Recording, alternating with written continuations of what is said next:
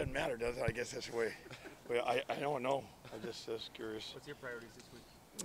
Well, fundamentals, going back to fundamentals. You got to get off blocks, you got to make tackles. It doesn't matter what scheme you run. There's a lot of different schemes out there in the country, but, unless you're a real good tackling team, you're not going to be a real good defense. So, that's big focus and a lot of fundamentals, Got a lot of young guys out there. It was interesting, even on last game.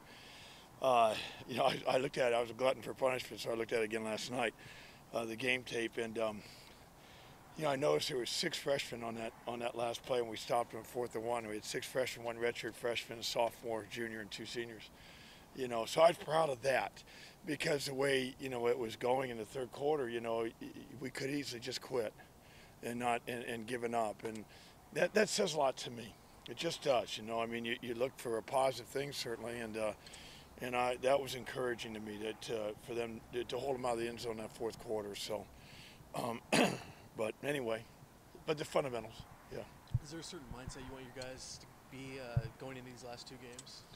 Well, you want to get better, and you always want to get better through the year. And at times you can really see with defense we've gotten a lot better, and at times we've dropped. It's the consistency is what you look for. You really want your team just get better and better as the season goes, and that's real key. So just play the best football, and give us a chance. Gauthier certainly made a splash to get a head start and giving your guys an idea what they're facing down the road. Yeah, there's no doubt. You're talking about the quarterback, and he's really good, and obviously, look what he's done. Nobody's really stopped him much, and he's very talented, and their scheme makes it very difficult, a real challenge to stop him. So what do you like about Ugo at safety? Is that kind of a long-term deal for him, or just this season? I don't know about anything long-term other than today's practice for me.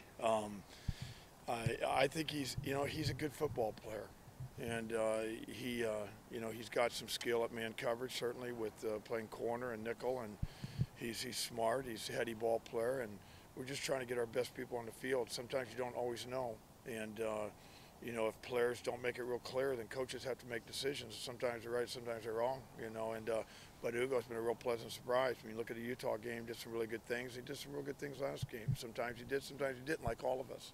We were up and down a little bit, too much. And Washington's a good football team.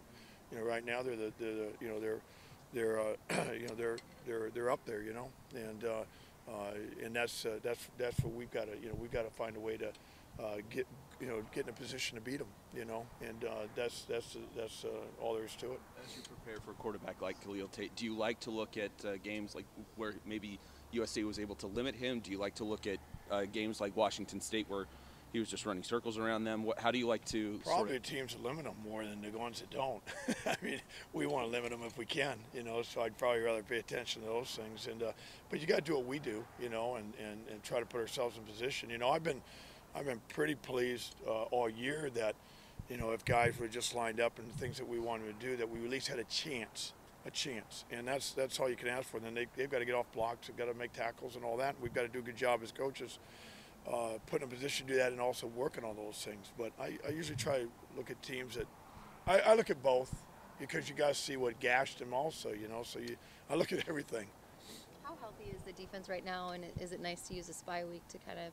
Well, certainly, everybody gets banged up this time of year, so it certainly is going to help us a little bit, yeah. All right, well, good, thanks. Okay.